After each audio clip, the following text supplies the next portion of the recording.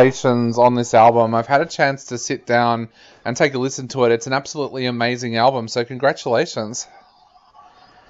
Thank you very much. It's so nice to hear that. We worked very long on this one and took care of every detail, and it's really rewarding to hear this kind of feedback. So tell us a little bit about what you wanted to achieve with this album. Was there something that did you have a goal in mind when you first sat down to work on this album?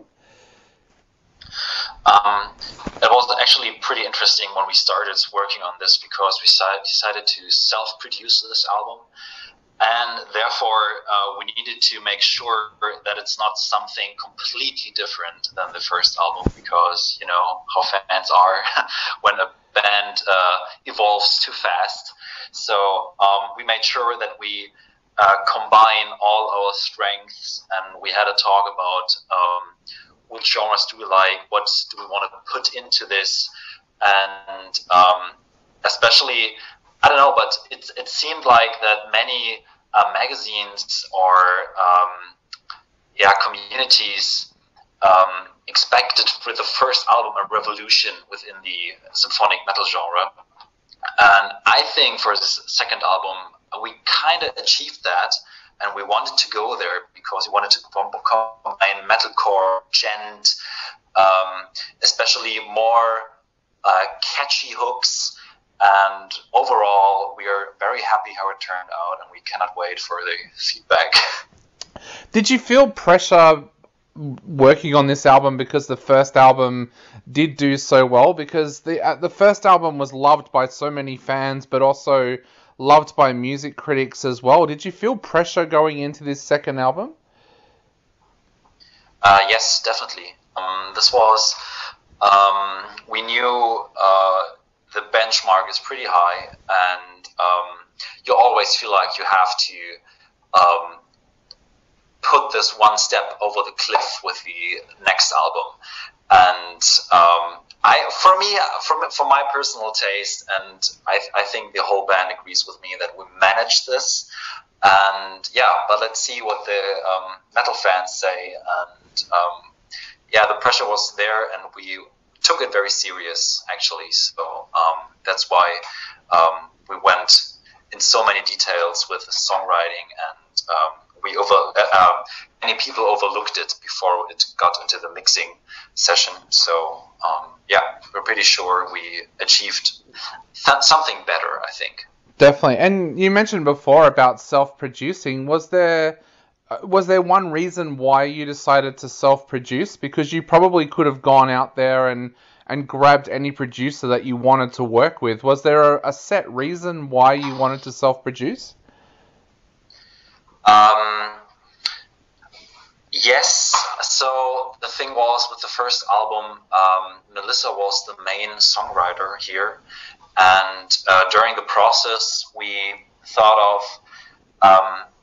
because our producer for the first album had very strong ideas, and he was very concrete how to play them, and it was we had sometimes a hard time when we wanted to put in our own ideas, and so it clashed there sometimes. And I mean, we're all educated musicians, and we all knew we can do something that sounds more like us and puts our strengths of every individual more in the front of the album.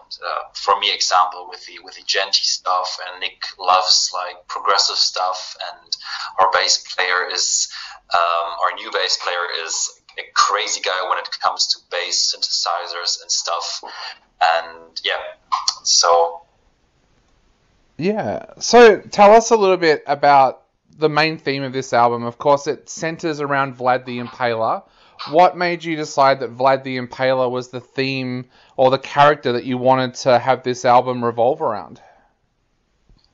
Actually, it was a decision by Melissa, because she is the writer of the lyrics, and she needs a person who is inspiring enough and whose legacy and life is inspiring enough to write an album with 12 different tracks. So we had, of course, this kind of concept of writing about historical characters. And for example, another thought we had of was Paganini, the violinist who had a pact with the devil. But we went for Vlad the Impaler because of the many views you can have on his life as a monster, as a tyrant, as a hero. So that was the person Melissa wanted to go with. And how much did you know personally about Vlad before this, or was it a constant surprise for you whenever you started to read Melissa's lyrics? I didn't know much about him. I have to be very honest about this. I've been to Romania once, and it's a beautiful country, but actually I didn't know much about him. Only about the legend a bit of the Dracula thing. But Melissa was pretty excited about reading into history and his history. So she is the one who knows everything now about this topic. Yeah. And how difficult was it to work on this album? Because, of course, you were recording during a pandemic, which I know there would have been lockdowns and restrictions placed around you when you were trying to work on it. How difficult was it to actually sit down and write this album, but then also record it? It went super easy, actually, and we were surprised by that because we all live in different places except the bass player and I. We both live here in Cologne in Germany, but we all exchanged our ideas via Skype, via WeTransfer or Dropbox, and there was never a main writer of the songs. Of course, there has to be somebody who has initial ideas, and we exchange them over Dropbox, and then he says, or I say, hey Nick, I need a more concrete drum idea, or Melissa is just sending a hook for a chorus and says, yeah, have fun with the arrangement, and then Corby and I sat down and wrote something over Melissa's vocals. For example, for Afterlife, our latest single, Corby and I started writing on that one, and Melissa sat there and was like, yeah, I want this one to have a guest on it, for example. And then she started writing the lyrics over Afterlife. And there is a single coming up soon, which we all wrote together in one 5-hour Skype session. And this one turned out pretty well. And yeah, we met for the first time actually in Denmark for the mixing session when we all brought it together. So. And, of course, the guest that you're talking there about on Afterlife is Niles. Tell us a little bit about how you all worked out what guests you wanted to work with and what it was like bringing guests in to work with you as well. Of course, we wanted to have something new for this second album. And, of course, the first idea we had was having a guest or a feature. And since Niels Molin was really our first choice, and Melissa knows him a bit from her tours with Dynasty and Amaranth. So when she asked him, he was super hyped about this, and he was great having him on board. It was super easy, and he delivered in an instant studio-ready vocals. And yeah, we had nothing to criticize or to say or giving any bad feedback about this, how it went with Afterlife. And yeah, it was really nice having him, especially for the video shoot, meeting him personal. He's a fun guy. You also worked with Elias and Jacob as well with the orchestra part of this album. Tell us a little bit about working with them and what you feel they brought to the sound of this album as well. First of all, Jacob was mixing the first album, and we are all so in love with his kind of sound and mix and how he's working with us. It's super easy and highly professional. It's really amazing and inspiring to have him on board. So we decided we have to go with him since his mix is bringing the red line between chapter 1 and chapter 2. Because if we would change the mixer, I mean, this would be maybe something completely different from than the second album, the first album. And yeah, that's why we chose him again. And Elias is a friend of Olaf, the guitar player of Amaranth, knows Elias, and he recommended him to us. And sometimes in the writing process, we had already like finished orchestrations, and we wanted him to give his extra knowledge into these orchestrations. And sometimes we were like, we just had the band arrangement, and he said, "Okay, I take care of this." And that was really, really nice because he just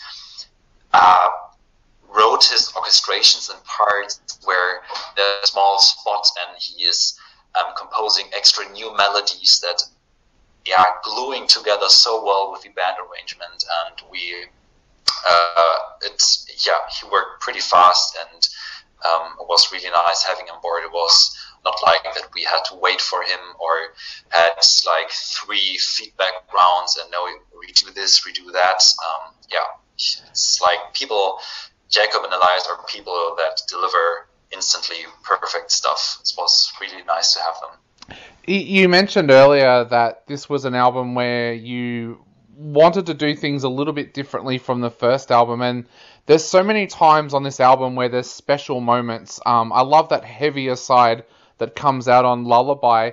What was the things that you kind of wanted to experiment with this album? Was there things in there that you really wanted to try and see how they would work on this album? Yeah, actually, we wanted to make sure that we have a nice synergy of different genres and break some barriers actually within symphonic metal, and just have a nice new sounding band arrangement. For example, there's the song Inferno, where you have an acoustic guitar intro, slide guitars, a genty second verse, breakdown,